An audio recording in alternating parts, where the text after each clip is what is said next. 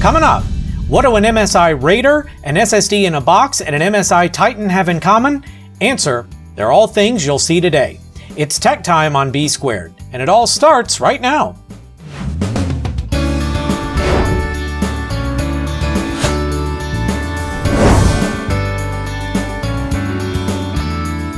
So it's been a while since we just sat and talked one-on-one, and I gotta admit I've kind of missed it, but every once in a while it's nice to just mix things up, and in this case kind of go back to our roots, because we haven't done anything really technical in a while. The last thing I did that really was technical was the review of the MSI Titan that I did, and before that the unboxing of the MSI Raider that I bought back at Christmas. Both of those kind of tie into what we're doing today, which is to install this SSD, this new NVMe 4TB SSD, into my Raider, and to take the 2TB SSD that I already had and try to install it in the Titan. But before we get into what happened today, let's go back in time a little bit. So you'll recall that back in December, I bought the MSI Raider, and it was a great system, and I realize I haven't really done a review on it since then, but the Raider has held up surprisingly well, or maybe not surprisingly well, considering MSI's reputation. And everything that I've thrown at it since the day I bought it, it's handled fairly well. There are a few quirks to it, but like the Titan before it, whenever something weird does happen, a CMOS reset is usually the answer. And with the Titan, it was easy to do a CMOS reset, because all you had to do was pull the power cord, hold the power button for 10 to 15 seconds, then plug the power cable back in, and you're good to go. With the Raider, it has a really small port on the bottom of the unit with a reset button at the bottom of it, and in order to get to it, you have to have a paper clip. Now, getting paper clips are easy peasy, and they're a dime a dozen. But it was just something that caught me by surprise. I've got a multi-tool that has one of those probes that you can do things like that with, but it turns out that the probe on this one was too thick. So when I say paperclip, I mean paperclip. So, but at any rate, so the Raider came with an onboard SSD, and it had a slot for another one. So when I realized that the SSD that it came with wasn't that big, I decided that the right thing to do would be to get an SSD to add to it, since there was an open slot. So the one that I got was a Samsung 980 Pro 2TB PCIe Generation 4x4 NVMe Gaming internal solid state drive, try saying that 10 times fast, from Best Buy. And it's, what can I say, I was lured by the fact that the description had the word gaming in it. And the specs as advertised are fairly impressive. So you've got a maximum transfer rate of 7,100 megabytes per second. And this drive, I will say, has absolutely outclassed every other drive that I've ever owned. I've got a few other SSDs that I use. Some of them are externals, some of them are internals that I'm treating as externals connected via USB, and so on and so forth. But this one, I gotta say, lives up to what you would expect from a gaming drive. It's been fast, it's been reliable, and the only problem is I ran out of space. If you know anything about me, you know that I am a cyber pack rat, and I never press delete on anything. Well, I press delete on clips from, like when I'm shooting episodes of B Squared. I press delete on clips that make me look like an idiot, but you know, everything else I keep. So there's a lot of stuff, and I've said it before. Surrounding me in this room are more hard drives than I can count. And I can tell you, because I can only count up to like 3, there's more than 3. There's a bunch of them behind my main system. There's 3 of them that are connected via USB to the front panel. I've got a bunch of them over here connected to the laptops. So I've got storage for pretty much every occasion. And every drive has something different. So if you didn't know that I was a little bit of a hoarder when it comes to data, now you know. But the thing is, when I take the Titan out and do work on the road, I need a lot of files with me to, you know, be able to do pretty much anything I need to do right there afield. So I had been looking at getting a larger NVMe SSD for it for a while, and for the longest time I was turned away by the high prices, because let's be honest, when you're talking about SSDs, they ain't cheap. And the more space you get, just like on a regular hard drive, the more expensive the unit.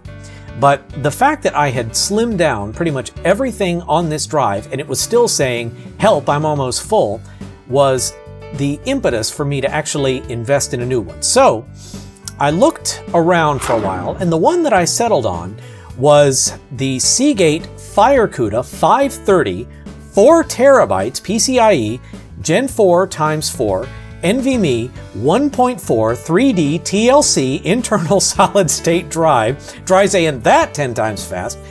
This time from Newegg, and just to look at some of the specs on it, what made me settle on this one was that it is billed as the fastest FireCuda ever, with a maximum transfer rate of 7,300 megabytes per second, which is 200 megabits faster than the previous drive. So obviously, if you're going to be dealing with more data, you don't want to go back on transfer speed, or at least I don't. So this one, according to Newegg, was designed for the PS5. So my logic was, if something is designed to work with a game console, it's going to be built to last. So that said, I was also glad to see that just in case of emergency, this one also came with data recovery services in the plan. So I like that. So just diving into some of the technical specs according to Newegg, I scrolled right past them.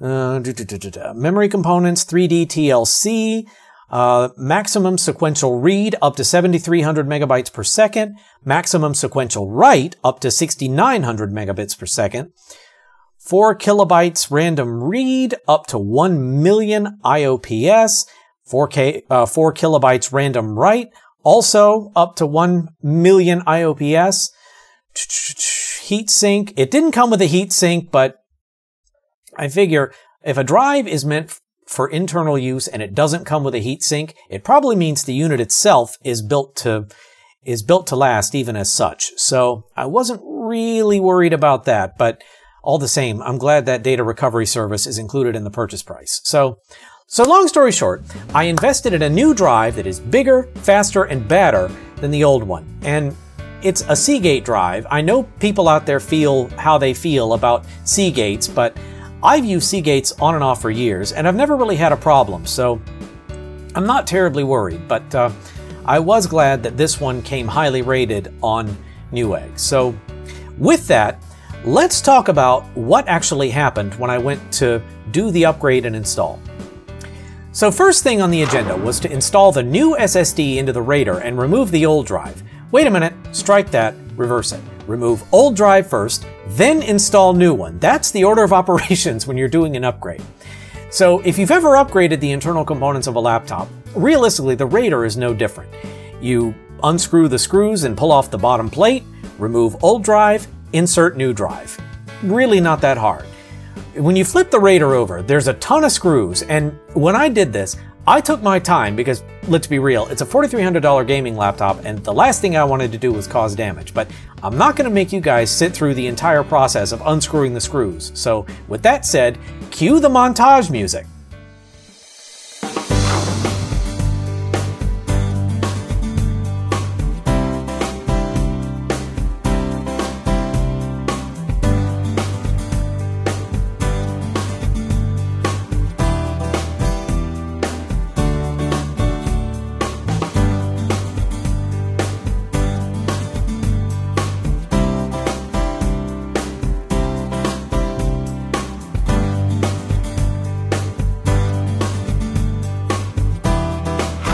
So with the back plate off, the first thing I did was locate the two SSDs that are there, the one that it came with and the one that I upgraded. And a word to the wise.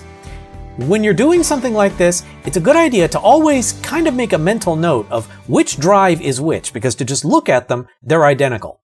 And when you fail to do that, this is what happens. What I did was I pulled the OEM drive by mistake, in other words, the one that had the operating system on it, and when I installed the Samsung FireCuda, the computer had no operating system. And at first I thought that maybe there was a problem and I'd messed something up, but when I looked at the boot settings in the BIOS, it saw the Samsung drive and it saw the Samsung that I had bought before, the 980, as well as the Fire CUDA, and that's what told me that, oops, you removed the wrong one. So I had to go back, pull out all the screws, pull the back plate or the bottom plate off again, do some musical hard drives to get them in the right configuration. I put the original drive back where it started, and I just used the second slot for the new Fire CUDA because, you know, if it works the way it was, why mess with success? So after that, I powered the Raider back on, and this is the thing. At first, Windows isn't going to pick it up, but don't panic. All you have to do is open Disk Manager, and it should prompt you as to whether you want an MBR or a GUID partition table. Modern drives operate better with GUIDs. MBR is there for legacy drives that maybe you salvaged from the late 90s or early 2000s, but for this one, I went with a GUID partition, and it showed unallocated space. So from there, all you got to do, create a new simple volume, and voila, which means, and then it happens. So after that, I had a perfectly usable drive, easy peasy, ready to be filled up with all sorts of useful and, knowing me, useless data. So we'll put that aside for now, and let's talk about what happened with the Titan. Now, the Titan, as you may recall from the review that I did a while back, was designed to be easily user upgradable. And I'd been saying forever that I bought this system precisely because it was meant to be easily upgradable, but I'd never actually done anything with it. Well, today we saw just how easy it is to do upgrades with this system, and it's exactly as easy as they always said it was. So you start the same way. You bring the Titan into your workspace, you flip it over, but this time, unlike the Raider, we're not going to pull out all the hundreds of screws on it. There are exactly 2 that you have to remove, and this is why. Remember from my review that all the components that you might need to upgrade are under that top panel that has the dragon on it. Well, to remove that panel, you actually have to remove some screws on the bottom of the unit. There's 2. So all you have to do is remove screw number 1, remove screw number 2, and they have a little icon next to them that at first might look like maybe a battery icon, but nope, it's telling you that these are the 2 you have to remove for the top panel. So you pull those out, you set them carefully aside, then you flip the unit back over, and you apply a little bit of pressure to the rightward pressure to the plate, and it slides right off. And that's really all there is to it. All your components are laid bare right there. You have your existing drives. In this case, my system has 2 NVMe SSDs already that it came with. Let me say that again. These are the same 2 SSDs that the unit shipped with back in 2015, and it is, oh my, it is half past 2022. So that means these SSDs have lasted faithfully for 7 straight years. I've said it before, but to me, that is a very impressive performance record. And in this unit, I also got it with a single 2 terabyte traditional mechanical hard drive, which is over past an empty slot. And it is that empty slot where we're going to put the Samsung that we pulled out of the Raider. And yes, I'm sure that this was the right one. So again, it's not that tough. There's a screw at the top, or there was a screw at the top of the slot, and all I had to do was find a screwdriver Phillips head that was small enough to fit into that tiny little plus sign there, but unscrewed it, slid the drive in. Now at first, the drive didn't want to slide in all the way, and I figured, you know what, it's a brand new drive, and it's an ancient slot that's never been used, so it stands to reason that you might have to finesse it just a little bit. And I did, and I was very gentle to avoid breaking anything, and after a couple of minutes, I managed to get the drive fully seated. I replaced the screw, replaced the faceplate, re-screwed the screws on the bottom, and powered on the Titan. Now this time around, the BIOS wasn't even detecting the SSD, so I did a few diagnostic steps, I reseated the drive, and so on and so forth, and it still wasn't picking it up, but I know the system realized it was there because I could feel that the drive had heated up a little bit.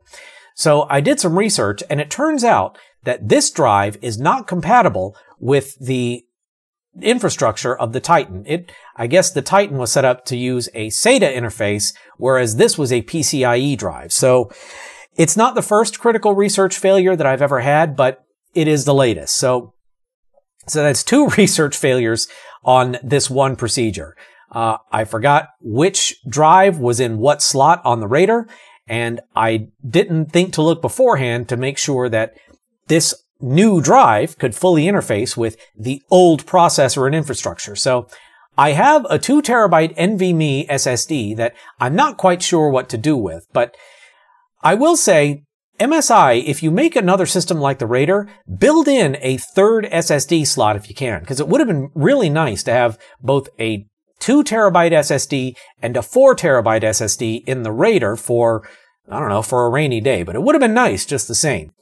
Now, full disclosure, I have been skeptical of gaming hardware for years, and the reason is I always thought that gaming hardware would only be good for gaming, hence the name, and that it wouldn't necessarily handle things like video equally well. But the past 6 months of working with the Raider have changed my mind on that. And the thing is, the Raider has actually eclipsed my desktop PC over here as not my primary video editing platform, but my primary video export platform. And it's nice to have a system of equal power to my desktop that can export video while I'm continuing to work on my desktop. It's nice to be able to multitask like that.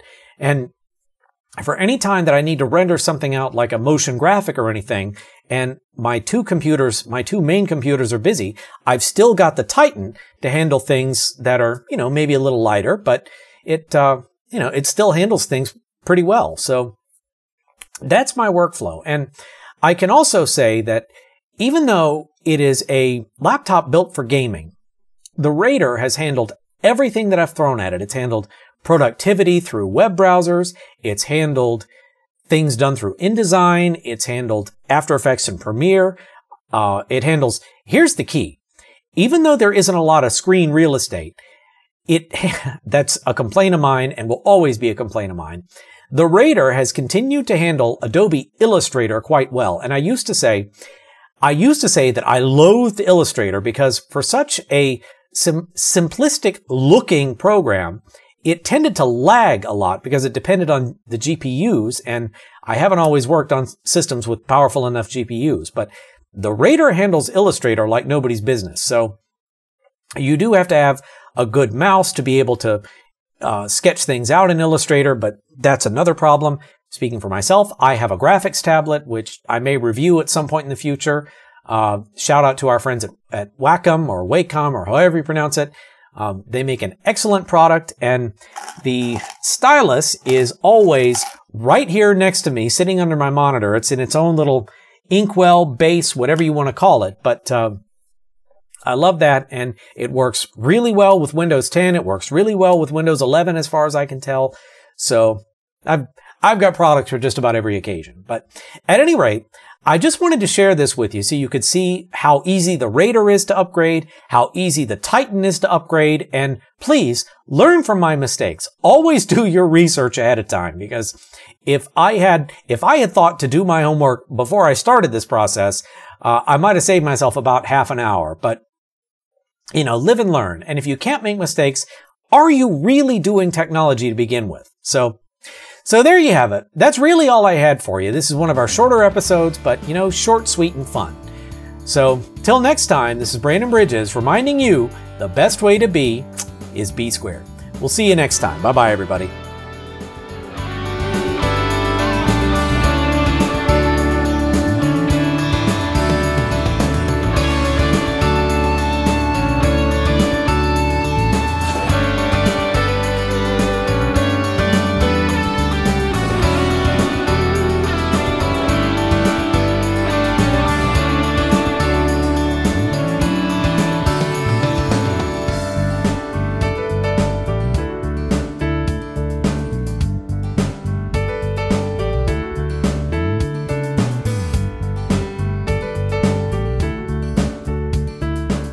We'll call what happened an on-air technical difficulty.